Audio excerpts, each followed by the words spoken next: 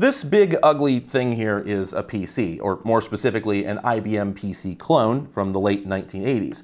And I used to be pretty uninterested in these. I felt they were all basically the same and had nothing that really distinguished one from another.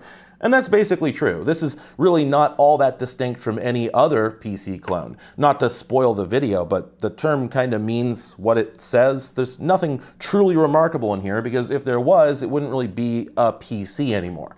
Still, the ways in which this is unique kind of highlight the struggle that manufacturers have had for decades against the monolithic nature of the PC platform. The amount of effort going into making really novel PC hardware in the 80s and 90s just wasn't all that successful, and frankly it still kinda isn't. Everything's still pretty samey, because to make it much different-y would break compatibility, and then nobody would buy your machine. And very few manufacturers are willing to put in the immense effort needed to make something that's basically the same as everything else and works like everything else, but still has one or two very well executed new features. All the same, there was always an undying desire to make a PC that wasn't just another carbon copy, and some vendors hoped that they could differentiate their products even in this market, where differentiation is, by definition, extremely limited. But most don't make more than a token aesthetic effort. And this machine shows off some of the more creative attempts I've seen. So we're going to take a look at what makes it special and why it's still disappointing.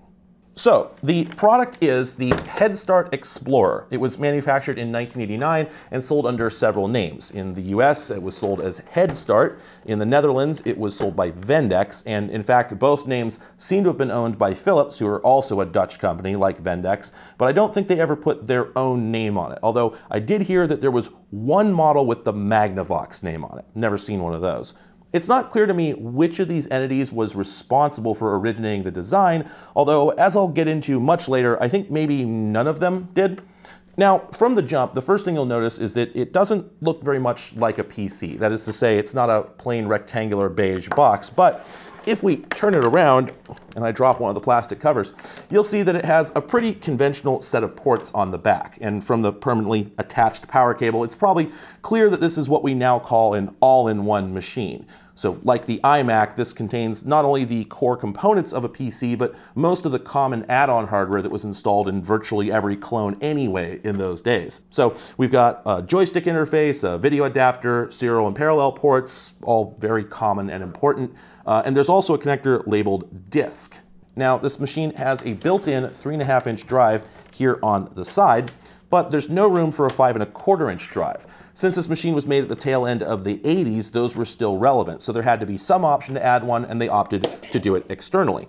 Now, this is interesting because it uses a DB25 plug, but the typical Shugart floppy interface you'd find in any normal PC uses a 34-pin plug. So I don't have a drive that fits this, but from the info I can find online, it looks like less than half the pins in the normal floppy interface were ever used, which makes me think this is an ordinary interface and could be adapted to a normal drive if I knew the pin out.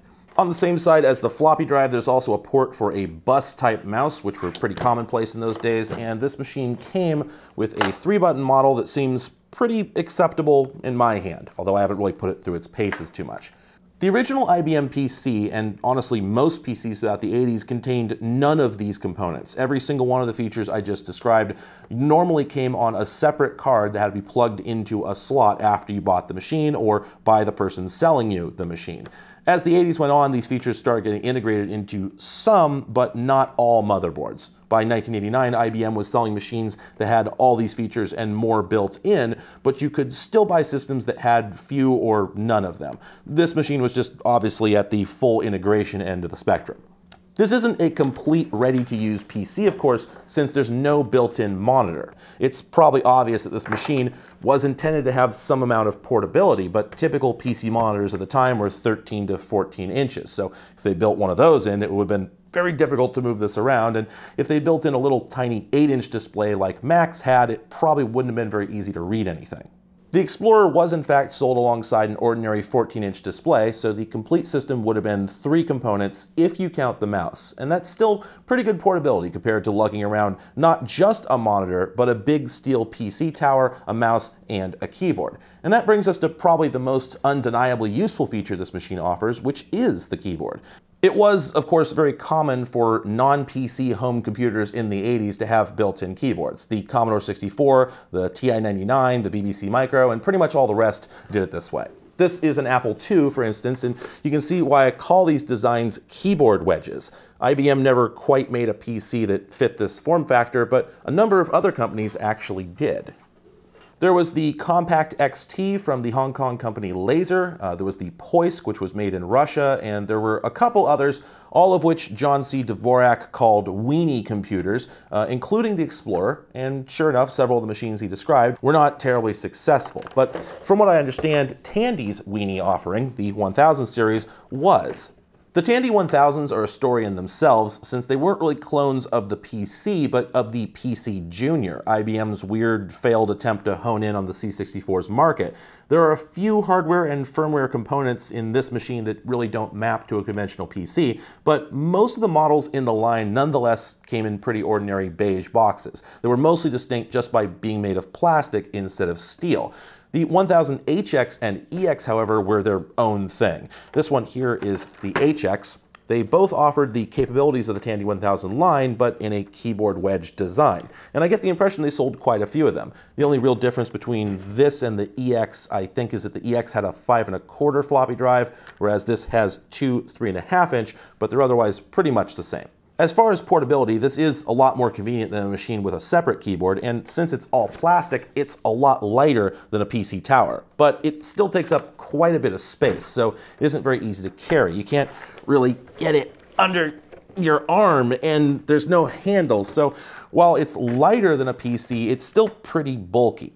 The Headstart here goes a step further. It sort of finishes the work Tandy started by making the keyboard collapsible. When it's not in use, the keyboard lives up here on top, and to access it, you just pull until it pops free.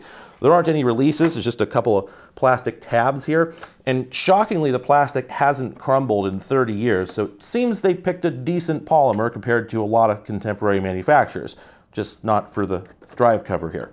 I have to say, this keyboard is actually really good. I'll demo it for you properly later, but I can tell you now, this is my favorite integrated home computer keyboard.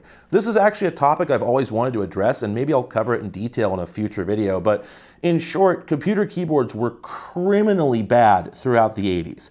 The IBM PC used a massively overbuilt unit that they borrowed from a much higher-end workstation that they'd already designed, but the rest of the home computers sold throughout the 80s had keyboards that should have been illegal. The C64, the ZX Spectrum, the Apple II, the keyboards on these machines are painful to type on.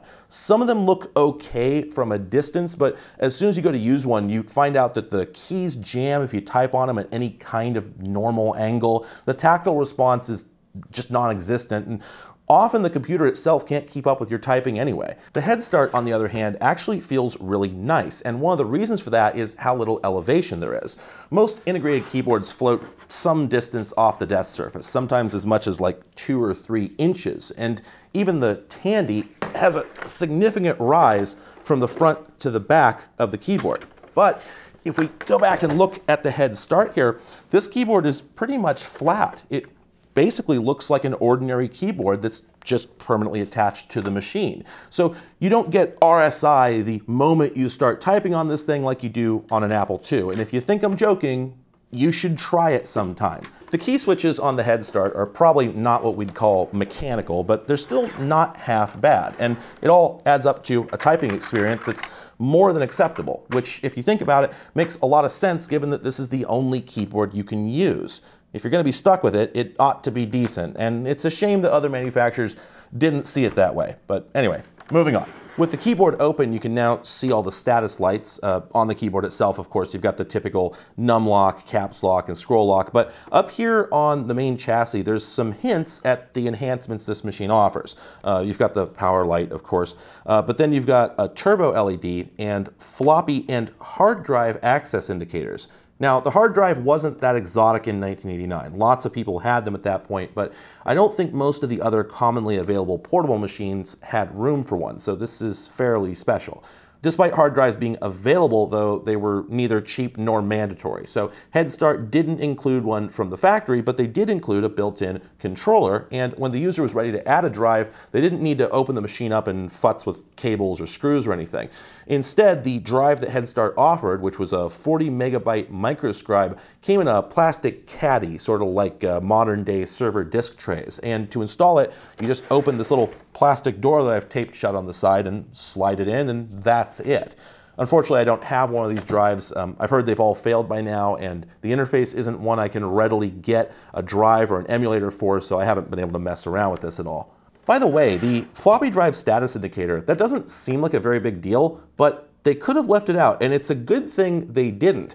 Most PCs didn't have a floppy drive status indicator because the drive was right on the front of the machine. You could just look right at it and see the light. But since they put this drive on the side, if they hadn't put a light up here, it would have been really irritating. So that was polite of them. So the turbo light is perhaps the more intriguing element here, but there might be some debate as to how exciting it actually was for most users. Back in my X300 video, I described the concept of the plateau, a point in time when people stop upgrading their computers for long periods because they just keep doing the same things and don't need better capabilities. The fascinating thing about the PC is that the very first model was the first PC plateau. IBM designed it in 1981 with a 4.77 megahertz Intel 8088 CPU, and an enormous number of clones sold throughout the 80s did not improve on that at all. Almost all software throughout the decade was designed for that spec, and for most users there was no need or desire to go any faster. So while Intel put out quicker chips like the 286, 386, and 486, my understanding is that a lot of people never had any interest in upgrading to faster or more capable machines. Newer CPUs were more sophisticated, more expensive, and required more support hardware, whereas the original PC design was extremely cheap and easy to make. So the bottom end of the market remained basically unaltered pretty much until the 90s. In fact, even in clones that did offer speed improvements, for the discerning user with a little bit more to spend, you often wouldn't find newer CPU designs. Several companies, including AMD and NEC, produced 8088 compatible chips that could work in a more or less unaltered PC board while still providing better performance. The NEC offerings were the V20 and V30, which didn't necessarily run at faster clock speeds, but could often execute more instructions per clock for a higher effective speed. Other chips, like the 8088-1, worked, as far as I know, exactly like the original Intel design, but were capable of running at higher base clock speeds. And that's what we have in this machine. The Explorer's AMD 8088-1 CPU can run at 9.54 MHz, so double the speed of the original PC and theoretically doubling the speed of any applications. I'm sure in practice there were often resource or bus issues that prevented a clean 100% boost like that, but I'm sure this would have been beneficial to anyone who actually was crunching any serious numbers at home.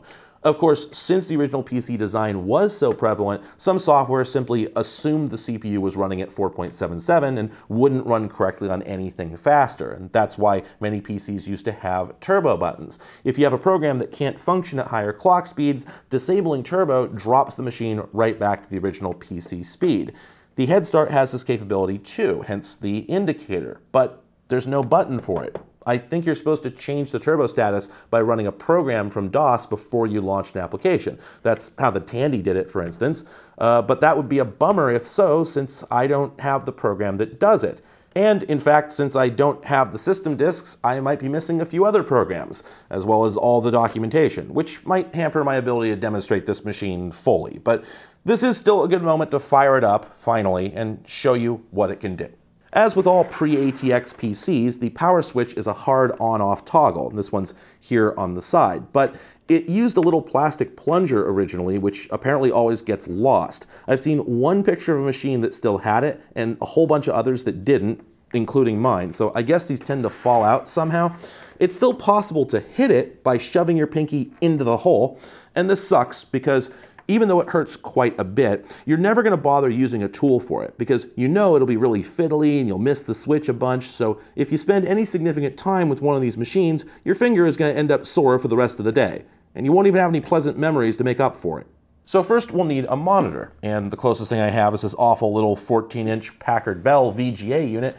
And it's not even compatible with this machine. While the IBM VGA spec existed in '89, it hadn't yet become universal, and the majority of machines out in the world were probably still using the older EGA, CGA, or MDA video standards, including this one. I don't have monitors for any of those video systems, but what I do have is a wonderful little box called an MCE2 VGA, which converts all of them to, you guessed it, VGA, which this monitor can accept. On the back of the machine, curiously mounted on the serial port for some reason, is a switch labeled color and mono. We'll be talking a lot about graphics standards later, but in short, this machine supports two of them. We'll be running in color for now, but we'll come back to mono later, because there's some really interesting stuff going on with that. So anyway, here we go.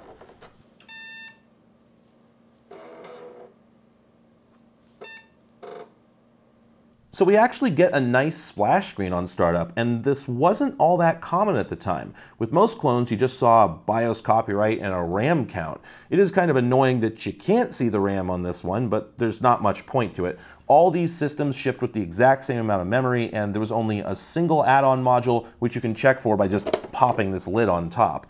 The slot on the left is for a proprietary RAM expansion, and the other is a normal ISA slot, which came with a right angle adapter, allowing you to install a single ordinary 8-bit expansion card. It has to fit in this cavity, and there's nowhere to screw it down, all of which seems pretty chintzy, but consider the Tandy 1000, which has an even worse configuration, where you have to use a unique non-standard adapter to get a normal slot at all. So this could be worse. There's no CMOS configuration on here either, but that was pretty common since most 8088 machines didn't really have any settings built in unless they were part of an add-on card. So you pretty much just turn this thing on and go. And now we can go. So we're sitting in a DOS prompt, and you might have noticed there weren't any prolonged floppy noises on startup, and the machine booted really fast, even though I don't have the hard drive. And that's because this is one of the few PCs that has an OS in ROM. DOS 3.3 is actually built right into the motherboard. You can't upgrade it without replacing some chips. There were a couple other machines that did the same thing, including the Tandy 1000, and like the others, this is a really bare bones install. There's nothing here other than command.com. There's not even a format utility. The machine shipped with a copy of DOS on a floppy that was probably more complete, but this one is just the bare minimum needed to read a disk and launch an application, just so you don't have to fish out a boot disk every single time you want to run a program. It's a convenient feature, although it would be nice if it had a few more standard utilities. That's not to say that there isn't anything else on here, though. There's actually a bunch of other files, but none of these can be executed. They're CMD and EXP files. And these are actually part of what you might call the real Headstart operating system, which I bypassed on startup by holding down Alt, because I didn't want to show it to you yet. But let me show it to you now. Welcome to Bulletin Board. Apparently that's what this is called, and it is in fact a GUI built right into the firmware of this machine. And I'm going to save you some time and let you know right now that it sucks. It is kind of aspirational though, and I'm very curious about its history. It's not based on or even inspired by any extant windowing system, which makes sense since it doesn't actually have windows. It's graphical, but it's hardly what we would call a GUI. This machine postdates macOS by 5 years and Windows by 2, and both of those had movable windows and customizable desktops with movable icons, but this has none of the above. The desktop is completely static. All the icons are hard-coded. They can't be moved, you can't alter them, you can't add any shortcuts to your own software, there's nothing. What you see is what you get, which makes sense given that there's no writable onboard storage. Besides the clock up top and the control panel down in the corner, the rest of the icons here are typical productivity type applications. There's a calendar and date book, there's a calculator, a contact book, a word processor, and a database. But unfortunately, all of them are absolute token efforts. Now, as I mouse over to these, you'll notice that the cursor has this huge "do this" banner hanging off of it. And it turns out this is actually a sort of a novel UI concept where the mouse cursor has a kind of built-in ever-present tooltip. In the 80s, there was a lot of computer usability research and speculation going on, people throwing spaghetti at the wall, and I imagine somebody thought this was a brilliant idea, but even most of the built-in apps don't really do anything with it. The cursor just says "do this" all the time, except when it turns into a plain pointer, so that kind of feels unfinished. Anyway, let's check out these programs. The datebook is probably the most sophisticated app in here. It actually supports Y2K, so I was able to put in today's date and it shows an accurate calendar. The rest of this works like you'd expect. You can just put in an appointment on a given day, you can describe it in some way, and you can mark it as an anniversary so it repeats yearly. Other than that, you've got a full text search feature. You can jump to a specific day by typing it in. There's a to-do list, which isn't tied to any particular day. You can print your date book, and you can click info to see how much space it takes up on disk. And that's pretty much it. So this is pretty bare bones, but it is at least a finished, nominally useful program. An interesting thing happens when you launch the datebook or try to save. It asks you to insert your Explorer data disk, and it won't accept just any old formatted floppy. I think it's looking for a disk that's been blessed, as it were, and I'm guessing they included one with the machine that was labeled, user data, to simplify a new user's notion of where their files should be stored, so they don't just write them onto the system disks, for instance. Now, when saving the datebook, it will accept any disk if you bypass the warning, but it then creates a folder on the disk called Explorer. This is used to store a label, since Bulletin Board will actually show a disk icon if it detects one in the drive. This appears to be the blessing process, making that folder. So once it exists, you won't get those errors. Now there's another way to create this directory, but it's kind of odd. If we click on the computer icon in the corner of the desktop, this opens up the control panel, although it has very few settings. You'd think you'd be able to set your desktop colors at a minimum, but nope. Besides setting the time, which all computers supported, there's exactly 2 settings in here: whether the machine boots into Bulletin Board or DOS on startup, and which graphics mode to use, which we'll talk about later. That's it for the settings, literally 2 bits of data. Not even a nibble. Besides those, the only other features are buttons that'll either drop you out to DOS or let you erase a disk. But it doesn't say format because, while I think it is formatting the disk, it doesn't only do that. It erases it, and then it puts the Explorer folder on there, which seems, I would almost say scummy, but really I would just call it sloppy. Erase disk does not mean erase and then put some junk on it. Although I guess Windows has been doing it for eons, so who am I to talk? So anyway, no customization at all. Let's go look at the next program.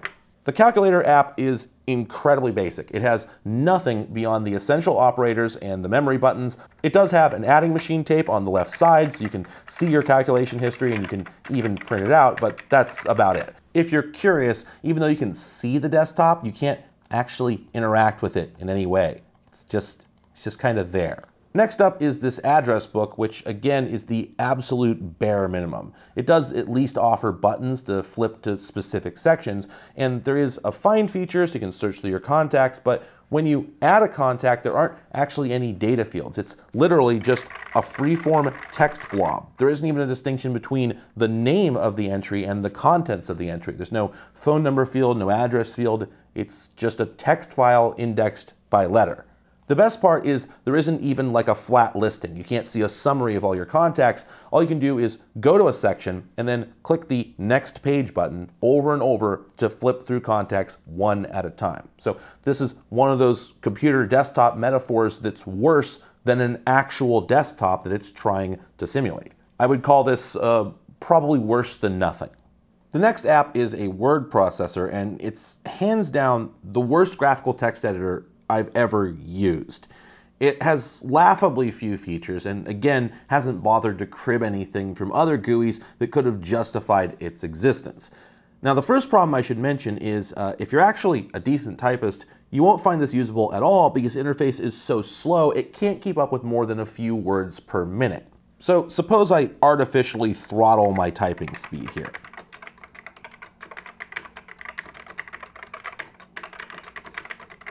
So that seemed to do all right, but let me now try it at my normal speed.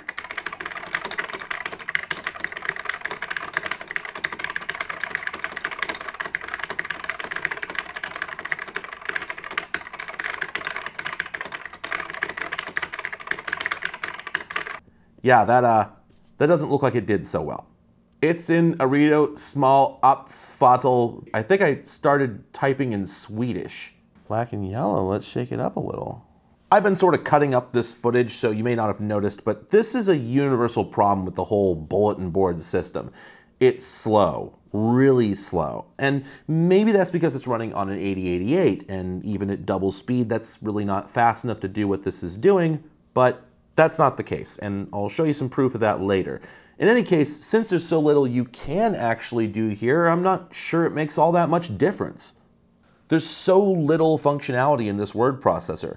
It looks at first like it might support rich text. It's got bold, italic, underline up here, and that stuff does work, but there's only one font, there's no font sizes, and once you've entered text, you can't go back and make it bold, italic, or underline. You have to erase it one letter at a time and retype it. This wouldn't be so bad if anything worked the way it should. If the insert key switched between insert and overwrite like any normal text editor, you could just type over the text. But instead, you just get this miserable buzz. And if you could highlight a whole line and delete it, that would save you time backspacing, but that doesn't work either.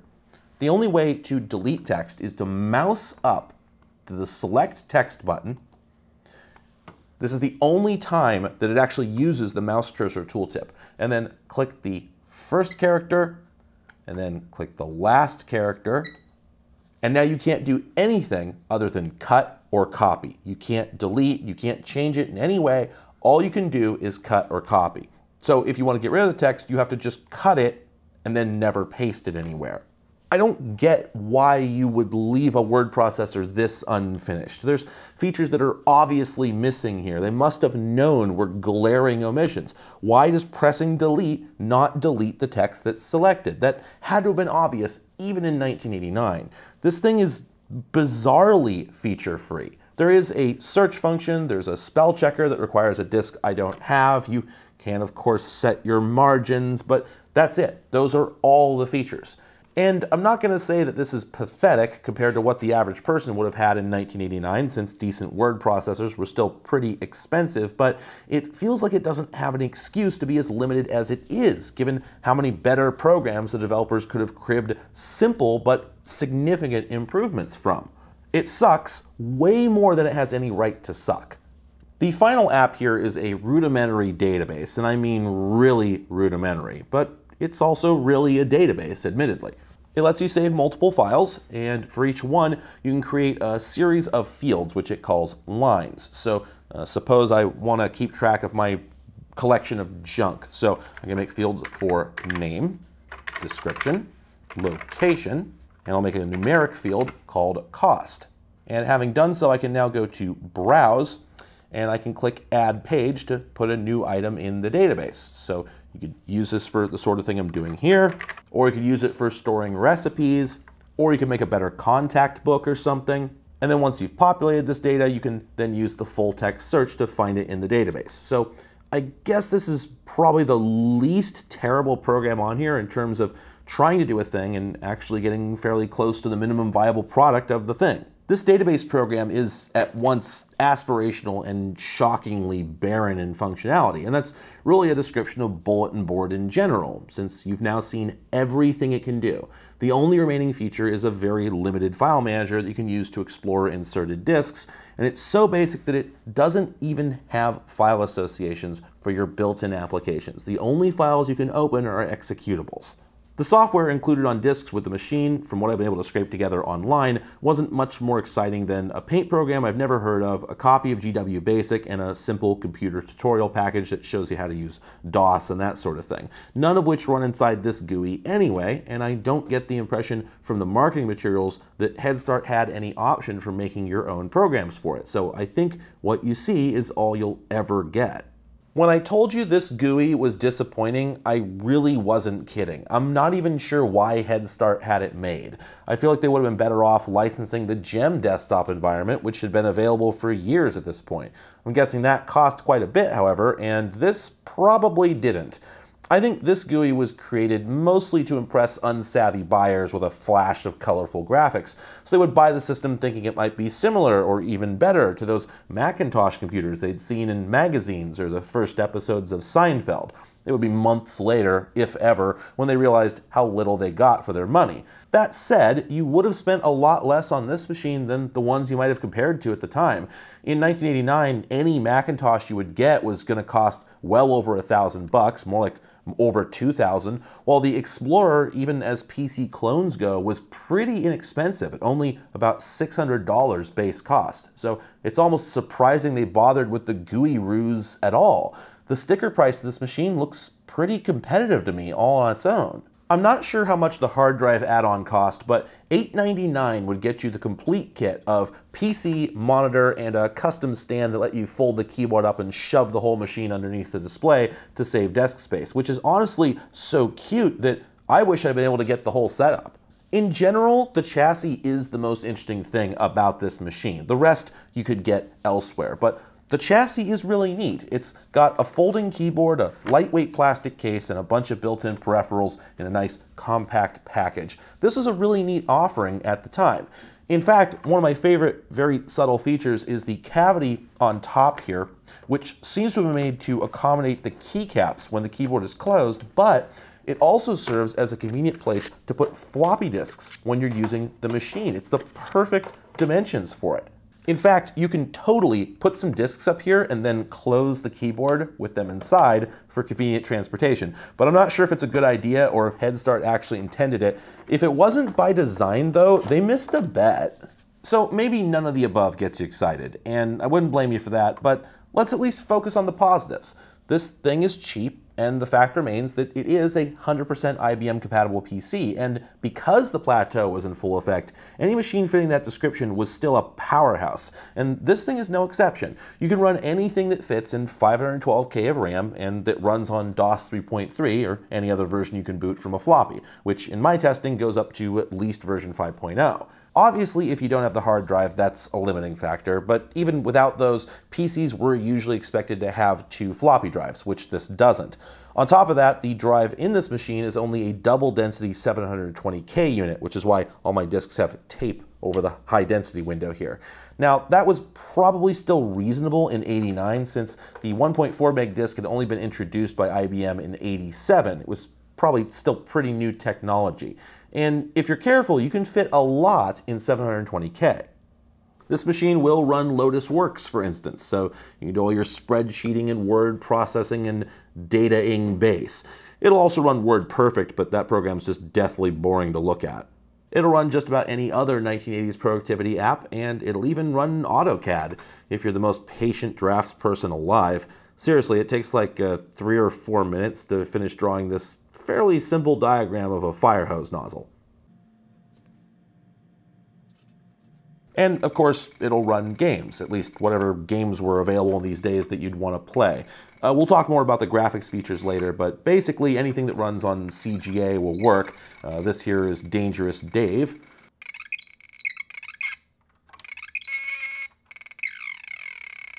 And here's World PGA Tour Golf.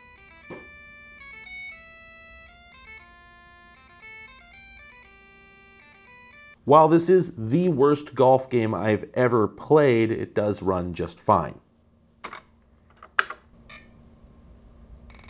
I was even able to fit Microsoft Flight Simulator onto one disk, and while it isn't a ton of fun at 9 MHz, as a kid I still would have loved this.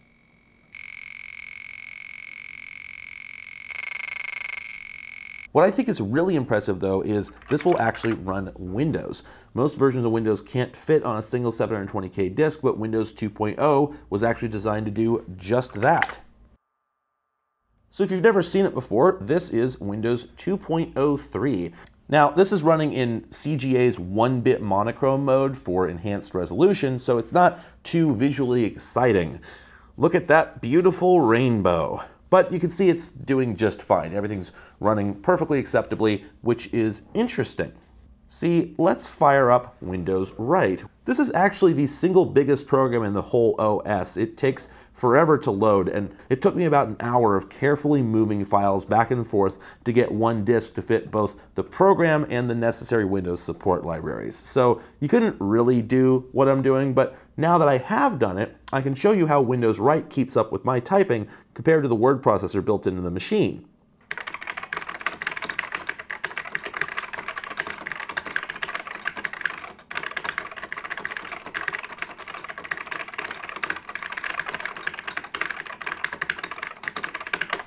It keeps up just fine. Now, I type faster than almost anybody I've met, but this can keep up with no problems, while the built-in word processor struggles at more than a moderate pace, to be generous. Now, since this version of Write was intended to run usably on a machine with half this speed, I think it's clear that the Explorer's built-in applications aren't hampered by the performance of the hardware, but by the quality of the programming. I think this makes it obvious that Headstart did not shell out for the best quality software, and frankly, there's some indications of cost cutting in a few other areas as well.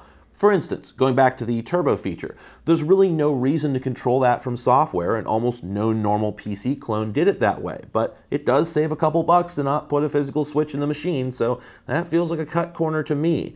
There's also the total lack of system customization in Bulletin Board. In order for the graphical environment to be any kind of compelling, I think it needed some kind of personalization and interactivity, but that would require saving settings somewhere, and I'm sure they didn't want to put an extra EEPROM chip on the board to make that possible. And honestly, Bulletin Board is sort of contradictory. It's not unimpressive as a software feat, except compared to the proper graphical environments that were already on the market. It wasn't easy to make something like that, which is why it's so strange that they stopped short of making something really genuinely remarkable or worthwhile. But I would guess that it just cost quite a bit of money to make it to that finish line, so they stopped short. Now, there's one more issue I found that might be an example of egregious cost cutting, but might not be. I can't be sure. I've sort of been saving it for last because it requires that we dive deep into the not-so-common graphics hardware in this machine, and that requires a lot of explanation about the history of PC graphics. You'll like it though, trust me. When the original IBM PC was released, it had two graphics card options. The color graphics adapter, or CGA, was one of them. It was an incredibly limited graphics card that provided token color video. It sucked, and because IBM failed to release a successor for 3 years, it remained the lowest common denominator of PC graphics for basically the whole decade, something I've always been mad about. The primary video mode of CGA ran at 320 by 200 with only 4 colors, chosen from one of 4 fixed palettes, all utterly eye-searing choices that didn't really fit any application. The monitors IBM provided with these cards supported a total of 16 colors, but only text mode applications could access all of them. There was no way to do it from the graphics modes. When the Enhanced Graphics Adapter, or EGA, came out in about 1984, it used the same monitors but gave access to all 16 colors. And that's how we finally got action games on the PC that didn't look literally clownish. But by the time EGA came out, it was too late for it to become universal, so most software assumed you had a CGA card. In fact, because EGA came so late, and because CGA was so limited, there was actually room in the market for multiple other standards to thrive. The other card you could get with the original IBM PC was the Monochrome Display Adapter, or MDA, which, as the name suggests, was limited to monochrome, but on top of that, it also couldn't display graphics at all. It was a text-only device, limited to ASCII characters and a few crude box drawing shapes, and you simply could not use it to paint arbitrary pixels on the screen.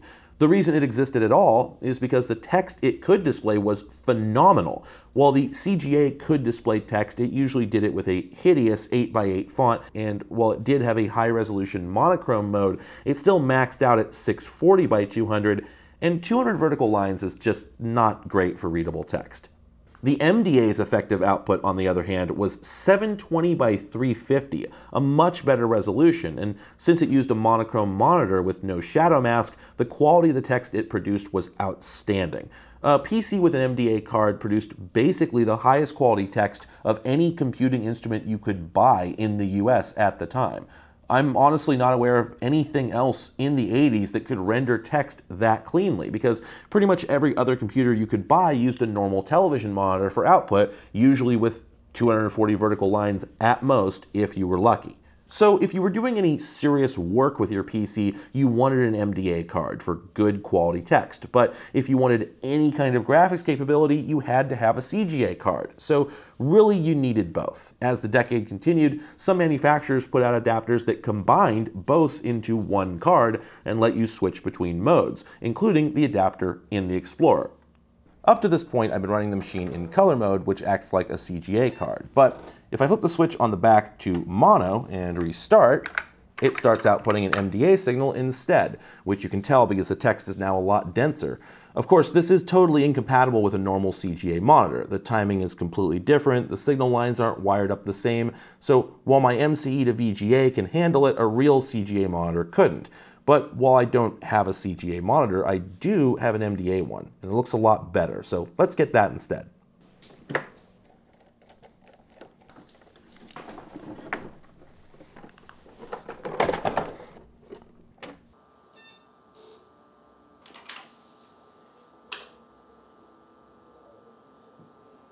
Now, that is how an IBM PC is supposed to look. This is actually the monitor from a brother word processor that turned out to be MDA compatible, and if you look at it in a dark room, you could tell this would be a joy to write on. The text seems infinitely readable, as if it has unlimited resolution, which was, of course, the point of MDA, and the amber phosphor is really easy on the eyes.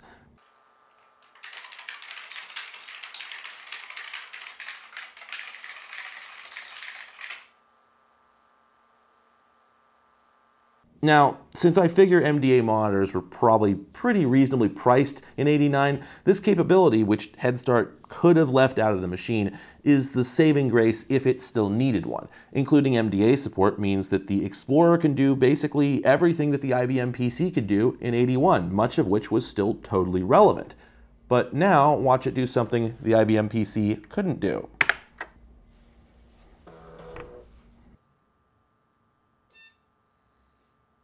Right, graphics. That shouldn't be possible. MDA did not do graphics, and this is certainly an MDA monitor, so something is afoot. And I now have to tell you about some deeper PC video lore, starting with the Hercules. The PC became extremely popular pretty much immediately upon release, and almost as quickly became the best solution to a lot of problems people had, but the graphics cards available at release were both really incomplete solutions. They left a big gaping hole in its capabilities, but it's in the PC's nature for the aftermarket to deliver a solution. As the story goes, in 1982, a man named Van Sawanakul wanted to write his doctoral thesis on a PC in his native Thai language, but neither IBM card could render the Thai character set, so he developed his own card that used the same output specs as MDA, so he could use existing monitors, but offered adjustable fonts and per-pixel graphics. That became the Hercules graphics card, which was extremely popular throughout the decade for anyone who needed to work with decent graphics or custom character sets on the PC. It only supported 1-bit monochrome, but at a resolution of 720 by 348.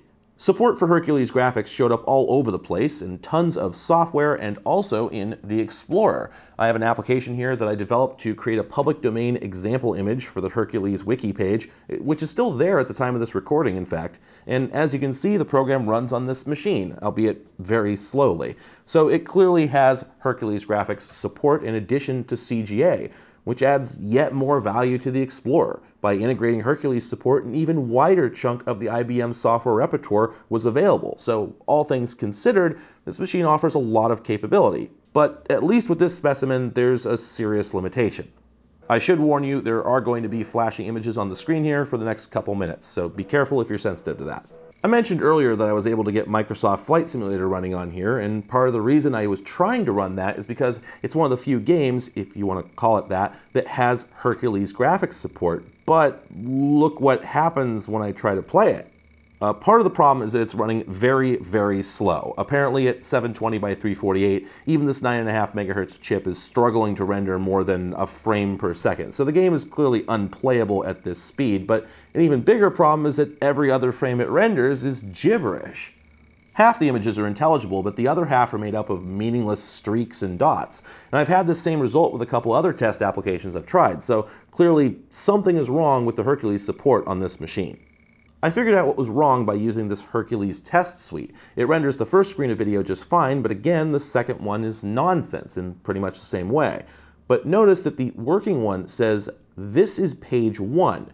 See, the Hercules card has 2 pages. In other words, it has enough video memory to store 2 full screens of picture information, which allows software to use a technique called page flipping to achieve smoother video by writing to one page while displaying the other, and then flip-flopping after each frame is drawn. Now, in an emulator running the same program, both pages look fine, but on the Explorer, page 2 is always corrupted. Now, this could be due to simple hardware failure. I don't have a schematic for the Explorer, so I don't know which RAM chips are connected to the video controller. Maybe there's one chip for page 1 and one chip for page 2, and the second one has just failed and needs to be replaced. I can't even find the video chip on the board to try to trace the connections in order to diagnose that, so I'm not really sure. But another possibility is that Headstart just cut some corners here and didn't supply all the necessary RAM.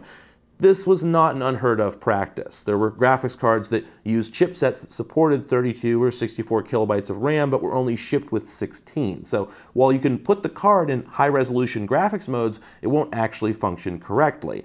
If the engineers who designed this thing mistakenly thought that the second page of memory wasn't likely to be used by most software, for instance, they might have tried to save a few bucks by leaving it out. And so the corruption that we're seeing could just be a random chunk of system memory that's there instead of a reserved video page. I admit this is speculation, but I don't know how to prove it other than just replacing all the RAM chips in the machine, which would probably do more harm than good. If anyone else out there has one of these and can run the same test, let me know the results. Leave a comment and we'll talk. I have a pretty dim view of clone manufacturers in the 80s. I think they usually cut corners, and this is actually one of the better machines I've seen. And I'm hoping I'm wrong about this because proper Hercules support would really make this a great artifact. It's kind of hard to find a machine with that, and the cards themselves aren't all that common these days. And honestly, other than the embarrassingly bad GUI and the single floppy drive, this seems mostly like a fantastic piece of hardware. If I could make the graphics work fully, I would be thrilled because I'd be able to run Windows on it. Windows in Hercules mode is pretty cool, and I think you can guess that it would look fantastic on an amber display, but it seems that the Windows Hercules driver runs entirely from page 2, so it's completely unusable. That's a real shame, and even more so because the monochrome support on the Explorer is otherwise excellent. It even implements a CGA emulator. I hadn't known these existed before, but while testing this machine, I realized at one point I'd forgotten to switch back to my color display before launching a CGA game, but it just worked anyway. It turns out that with all the Hercules graphics cards out there, people didn't want to switch to color monitors all the time just to run software that only supported CGA graphics. And since Hercules has more resolution than CGA, it's fairly easy to double the pixels in one direction or both to make the CGA graphics fit the MDA format. So with a relatively simple software trick, you can actually adapt CGA software to output to a Hercules card. Of course, there's still no color support in Hercules, so they have to compensate by mapping the CGA palette to various dithering patterns. It doesn't always result in a legible display, especially for small colored details, but Zaxxon is plenty playable this way, so that's good enough, right? So there's a ton of graphics modes supported by this thing, and if you can believe this, there's actually one more. There's one last graphics feature that I haven't mentioned yet, partially because it's very difficult to prove it exists beyond a magazine ad, this one here, which says that the machine supports, I think, 16 color CGA, which is a very interesting term because IBM CGA only supports 4 colors. But I can prove this machine doesn't have an IBM CGA chip in it just by rebooting. See those colors? Those aren't in any of the standard CGA palettes. I mentioned that CGA only supported 4 palettes, all of them extremely unpleasant. But this one doesn't look half bad, and that's because it's using illegal colors. Black, blue, light gray, dark gray, and white don't match up with any CGA mode, especially since there's 5 colors there. But this isn't all that shocking. Not too long into the PC's lifespan, several manufacturers started producing what were sometimes called super CGA cards that used APIs and hardware very similar to CGA, but added additional video RAM and circuitry to open up the entire 16-color palette, offer higher resolutions, or both. These weren't actually forerunners of the IBM EGA, since when that came out, it added several new hardware features and a completely different graphics architecture, but they certainly provided welcome enhancements, assuming you could find any software that worked with them. Since these cards weren't standard, software had to be custom written with support for every individual one, and while a number of larger software packages did this, like AutoCAD or Windows itself, the majority stuck to the IBM standards. So buying a card like this was fairly pointless unless you intended to write your own software or get programs that you knew explicitly supported it. The Explorer's graphics chip is basically one of these. Headstart ostensibly offered an SDK to develop software that worked with this chip, but of course it's long gone, and nobody was going to bother making custom software just for this one machine anyway. Of course, the chances of this actually being a custom chip for the Explorer are next to nothing. There were plenty of existing chipsets that Headstart could have bought, and while I can't identify from the board which IC is the video controller, I would guess that if I spent long enough trying different programs, I'd find one that supported these extended modes. Unfortunately, Headstart didn't advertise what chipset this was, so if there was any software that supported it, there wouldn't have been any way to find out, which seems like a pretty boneheaded move on their part. But that seems on brand, because in the end, the Explorer is a mix of reasonable ideas and boneheaded ones, although I'd say it's more good than bad. I'm honestly kind of surprised that I haven't seen more of these on the used market. In '89, most PCs weren't much less intimidating or more convenient than they'd been nearly a decade earlier. I would have thought there was a significant market that wanted something that wasn't a big metal box with a bunch of flying cables and add-on cards. If the Explorer was as much of a failure as it seems, I don't exactly know why that would have been. Maybe it was just difficult this late in the PC's lifespan to find a combination of a user with aspirations small enough to fit in this machine's limits and a salesperson willing to accept the commission for a machine this cheap. It seems like everything I could find in the contemporary market, at least in magazines, cost at least a couple $100 more than the Explorer, so maybe that's all there is to it. It just didn't cost enough. Of course, it could also have been marketed poorly. Maybe it was abandoned by the vendor. And I think that brings us back to the question of who really made this thing at all. It was sold under at least 3 names, Vendex, Headstart Technologies, and Magnavox at some point, but frankly, I doubt any branch of Philips really had anything to do with the design of the system. See, I got this machine about 4 years ago, but last year I was on eBay looking through various vintage PC listings, and I came across the exact same system. No question about it. It's the exact same machine, but with no brand name on top of it. Every aspect of it's obviously identical, except for the name. On the bottom, there's a sticker that says JSN with a model number that doesn't match the Vendex or Headstart ones, but the FCC ID does pull up the filing made by Headstart in the US. So maybe they were the original designer and they licensed it to this JSN, but I think it's equally likely that this was really designed by some unknown Korean company and licensed to all these various names. The Headstart brand had certainly been used like this before, as LGR demonstrated in his video on another Headstart machine that turned out to pretty clearly be a Samsung design that was sold under a half dozen other brand names with only slight aesthetic modifications. This was rampant behavior in the clone market at this time. Pretty much everyone was doing it. But at this point, I've run out of things that are facts, and I'm well into the guesswork and slander, so I think I've given you everything I can. I want to thank you all for watching. If you like this, consider subscribing to my channel. That lets me know that you're into this sort of thing. If you really liked it, then consider backing me on Patreon, like these folks here are doing. It costs a lot to buy stuff and sit on it for 4 years before using it for anything, and the generous folks who support me over there are enabling that kind of behavior in every sense of the term, so I'm very grateful to them. And to everyone else, thanks for watching.